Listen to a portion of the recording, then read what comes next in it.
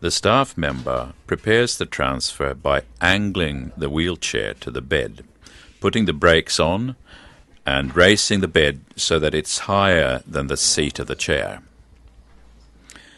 He removes the closest armrest of the chair and asks Christina to lean away from the wheelchair so that he can place the slide board partly under her buttock.